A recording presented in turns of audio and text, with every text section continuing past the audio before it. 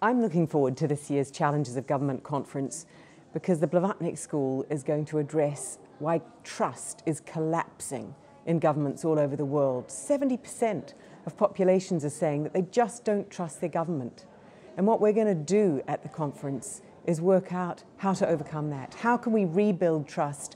How can we reinvent the public sector and reinvent government itself? We'll have delegations coming from several different governments, people who are actually trying to transform their public sectors, and of course top scholars from around the world who can really bring some cutting-edge ideas to thinking about how we can reinvent government.